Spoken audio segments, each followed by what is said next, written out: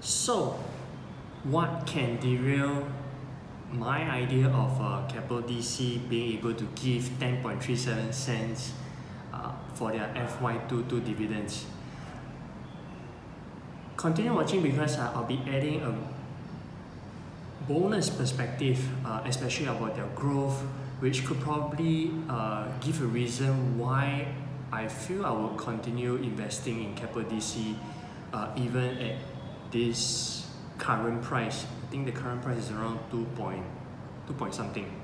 Okay, so first part, what will derail 10.37? Kind of grateful to attend the Keppel DC REIT AGM that was held on Wednesday afternoon. Not many questions asked, but I had to ask one question after listening to what the management team had to say, and that was income support. So normally when our REIT managers buy new buildings, there will always be one of these new clauses that is termed as income support. Basically right now you can see that I have an iPad here, and here's where I'm going to put it and animate it. So it's like a video on a video. You can see that previously, if you have watched the other video about the 10.37 cents as their FY22 dividend, my own assumptions, right? It is good to hear that the new acquisitions are not under any income support as of now. Perhaps it's the way maybe I phrased the question, because during the AGM, right, I asked how many centers have income support. So if you invest in your own REITs and your REIT manager is buying new buildings, one of the crucial points is to know whether is there this income support.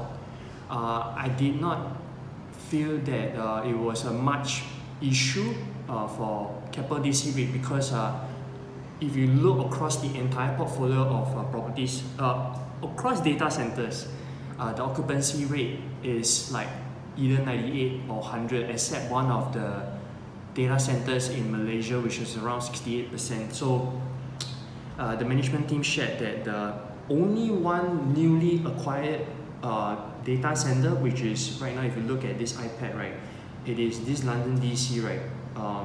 Since the revenue recognition would start in January 2022, and that is the only data center that's currently going to receive income support. I remember they say it's around 500k, right? 500k, and that will last till 2024. Reason why I would like to take note is because when I invest in Keppel DC, this is the only REIT that I have included two elements: one, growth; two, the dividend part. So at least for the dividend part, let's sort it part by part. For the dividend part, when a new REIT is acquiring a lot of new buildings, income support works against me if the occupancy rate isn't high. Why? Because there is this income support that will prop up the revenue and support it down there. But once the income support has expired and the occupancy rate is not what I expect, that is where the REIT would have lower revenues. And once it starts to have lower revenues, it will just trickle down to the amount of distributions per unit. Okay, so that's the first thing that I learned from that AGM. And please review your portfolio if you are investing in other REITs, or perhaps your REIT is buying new buildings. So Keppel DC, out of all the new acquisitions, only the London DC still has a existing income support. So that's the first part.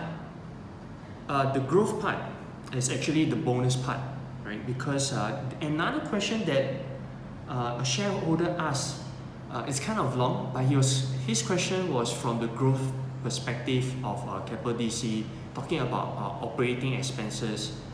But in fact, I felt that I didn't ask another question. In fact, I should have asked the management, hey, when are you buying the next property? What is your selection criteria? Because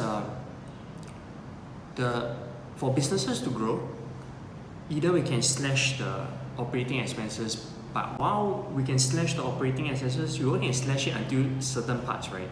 And in fact, if you look at the property expenses, down here, let me just put one picture. You see that the biggest part is the facility management. There is no other expenses that I feel we can reduce, or I can ask my management to reduce, right? So naturally, that led me to think, okay, so now I can't slash any more expenses. How can I grow the revenue? Because here's the bonus part, which I'll go slower so that you can take notes. So what I have down here is that I wrote down what I wanted to write. And down here, I also want to animate what I wrote down here. So the bonus part, right? Okay, so the bonus part is growth perspective. Okay, growth perspective. I have two key ingredients. If you have watched or followed or subscribed to my channel, you will know that I did post, I think, 3 videos about Keppel DC, right? Keppel DC only came into my portfolio since the end of 2021. So coming back, the growth perspective, there are 2 key ingredients that I'm looking at and why I'm willing to invest in Keppel DC right now. First ingredient. Okay, are you ready? Number 1, the first ingredient is the 90% gross profit margin. Okay, as I have Suntec and I have CICT in my REIT portfolio, the other 2 REITs don't go to a 90% GPM. Okay, so that is really one of the, like, I will consider it like, from a business point of view, having a 90% GPM, it's something that is favorable in my selection criteria. So that's my first ingredient. The second ingredient is ingredient 2, the 15% returns on borrowing.